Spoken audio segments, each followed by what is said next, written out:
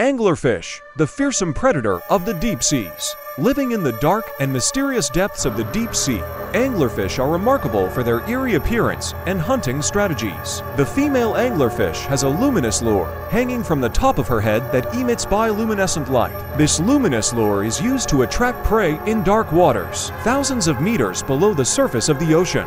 This fish lives in areas where almost no light reaches and manages to hunt thanks to its luminous bait.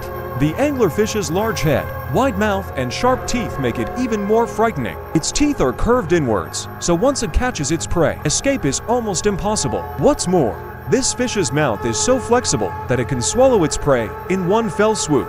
Anglerfish bait has the ability to emit a light called bioluminescence. This light is produced by special bacteria, and a partnership is established with these bacteria in the fish's body. This gives the fish the perfect tool to attract prey on the dark seabed.